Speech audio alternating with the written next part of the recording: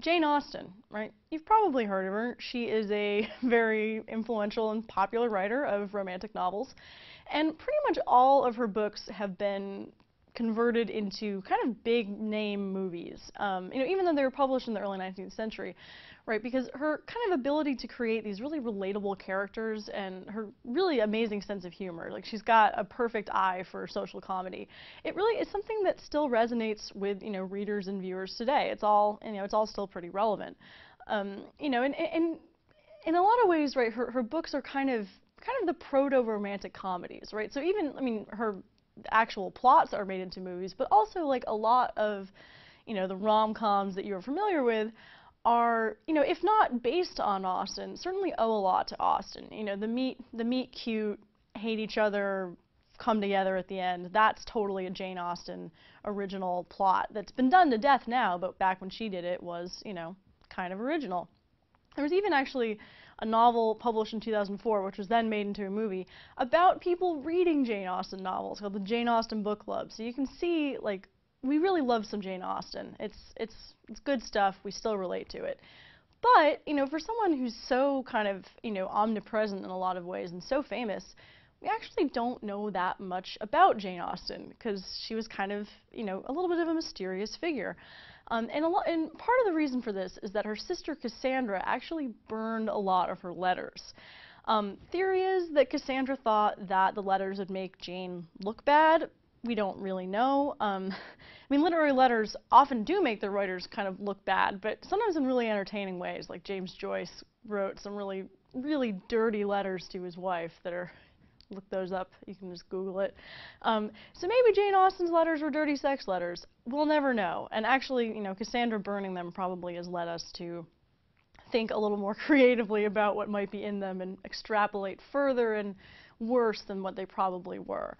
But like the things that we do know are that, like many of the characters in her novels, Jane Austen grew up in a house kind of wealthy enough, not to be poor, but poor enough not to be wealthy, kind of in that awkward middle place. And a lot of her novels really focused on, the fact that women who weren't born into, extreme wealth have to basically are obligated to marry well in order to get any kind of independence from their family, or to have any kind of money of their own to spend. And but even though all of Jane Austen's books are about marriage, actually neither she nor her sister Cassandra ever married, which is kind of interesting. It's kind of Austen writes about marriage in a way that clearly is saying something about how, right, you don't have a lot of options as a woman in her time. And her kind of take on marriage is that it's sort of something that you do and something that can be beneficial in a lot of ways, but that it's not something to be happy about. And that might explain a bit why she, who was a successful author, didn't end up marrying, because she was able to sort of make her own way a bit. And it's interesting actually, right, that she was writing at a time when really marriage was absolutely expected. Like that was the only thing that you could do as a woman. Now, right, all of these sort of, books and movies and things that are based on kind of the romantic comedy plot lines that she laid out, right now we live in a time where you're not forced into marriage, and yet all of those things still end in, if not marriage, the two characters getting together. So it's a little funny when you look at it that way, that she was writing something that was reflective of her time, and, in marriage is almost a business proposition in a lot of cases. And we've kind of taken that and even further romanticized it, made it into something that is not necessary but still greatly desired. So we've kind of taken it out of context a bit with the way that we interpret her now. But how did she? So I said a little bit about her family. How did she get to be writing? That's sort of the next logical question. Right? She's born in 1775 in Steventon, England.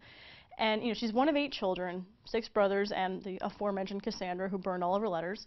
And Austen's parents were really good about sort of encouraging her love of reading and writing. She had a sharp wit that was really apparent right from the beginning. They saw that and nurtured it, which is what parents should do, right? Nurture your children's talents. Kid might turn into Jane Austen. And it seemed to them, or something that they noticed right away, is that she loved making fun of, the establishment, right? Social laws, social rules. That was sort of her real gift, was for kind of skewering, skewering social mores.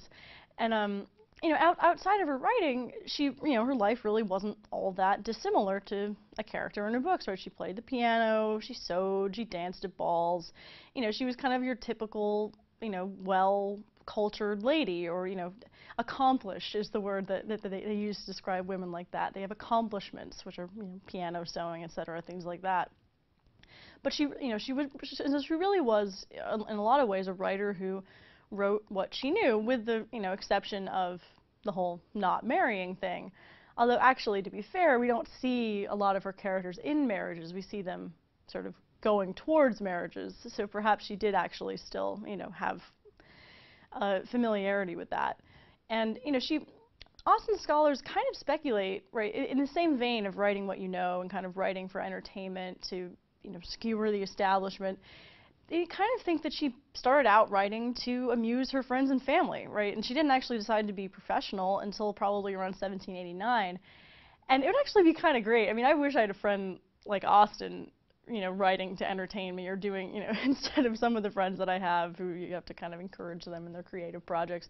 Right, Austen was actually had something going on, had real talent. Her first attempt at sort of a thing to publish was a shorter novel called Lady Susan, which is totally unlike the work that she's famous for, and you've probably not heard of at all before this lesson. But it's really cool. It's worth checking out, and it's interesting because it's very different in a lot of ways. It's about a mid-30s, a woman in her mid-30s who's a widow, who's kind of scheming to get a new husband. And she's attractive, but she's also really selfish. And she's not very moral, which is kind of a little bit of a deviation for Austen. And, she's witty, which is an Austen staple. So it's kind of this, interesting, she's not moral, but she's also witty. So she's sort of a weird hodgepodge. And so that's kind of, it's an interesting first attempt at a work. And it's just, worth checking out for that reason. She's most widely associated, though, with 6 major novels, and of course their respective film adaptations. Sense and Sensibility in 1811, first published work. It focuses on the limitations of women's options due to the circumstances of their birth, which is sounding very familiar now that we know something more about her. Got an older sister, Eleanor Dashwood, who's totally ruled by her head, and a younger sister, Marianne, who is motivated by her heart. Each sister thinks that the other one is, totally doesn't know what she's doing, and that it would be better if she did it her way. They get what they want when they start acting more like each other. What they want is, of course, husbands, and Eleanor ends up with a guy named Edward Ferrars, and Marianne with Colonel Brandon. Next we get Pride and Prejudice, 1813, and this is probably the most famous Jane Austen novel. It was first called First Impressions, and because it's about 2 people, right, Elizabeth Bennet and Mr. Darcy, who initially don't like each other very much, and, but spoiler alert, I think you probably know how it ends. They end up falling in love. This is really the ultimate romantic comedy. We have a whole video on it. Watch that to learn more. Mansfield Park, 1814. It's often kind of the least favorite of Austen, of people who love Austen fans, probably because the heroine, Fanny Price, is kind of boring. She's, and liked way too many Austen characters, she ends up marrying her cousin, which is kind of, I guess, a thing they did back then. And she's from a relatively poor family, but she ends up being raised by her rich aunt and uncle, as well as, and with her cousin. So that's kind of that's who Fanny is. We've got Emma in 1815, which if you've seen the movie Clueless, you will know the story very well. Rollin' with the homies. Wealthy, beautiful, if kind of slightly misguided, Emma Woodhouse is always trying to set up her friends with kind of often disastrous results, while never realizing that her sort of brother-in-law, Paul Rudd in the movie, has been in love with her since she was 13.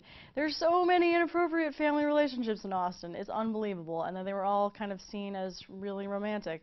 And that's something that's lost in the modern adaptations. We don't usually have people falling in love with their cousins. That's seen as a little too, And then we get Northanger Abbey is published in 1818, which is actually after her death, so that's a posthumous publication. And this one has, kind of all the hallmarks of an Austen novel. We've got a plucky heroine named Catherine Morland, a grand estate, the titular Northanger Abbey, and kind of a complicated romance, but there's also this sort of fun, spooky element to it. It's kind of in competition with Mansfield Park for the least well-known and kind of least loved, work of Austen. But it's actually kind of fun, and it sort of explores the act of reading in itself, act of reading novels in addition to being a novel itself. So it's a little bit kind of a meta thing. Catherine's reading The Mysteries of Udolpho, which is a Gothic novel by Anne Radcliffe, and kind of expects Northanger Abbey to be like that. And then we get Persuasion, which is also in 1818, also posthumously.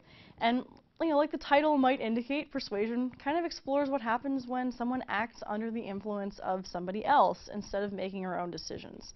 So in this case, we've got sort of smart but weak-willed Anne Elliot, talked out of a marriage that she wants with Frederick Wentworth, who's kind of a classy but unfortunately poor naval officer. She's talked out of it by her family and her close friend, and is really unhappy because of it. They do get together in the end because it is Austen. These are comedies, not tragedies. But that's sort of the point is that you might get swayed by people, and that's not a great thing. That's a quick summary of Jane Austen and her works. And you can really pick her out if you kind of wanted an overarching sense of what her prose is like. You look for witty heroines, and you look for kind of sparkling, clean prose, and often kind of humor that's aimed at making fun of sort of social conventions, things like that. Stories are still read today, used as the basis of many romantic comedies, like Clueless is based on Emma. And besides being adapted for film all the time, they're just good. They're just good and relatable.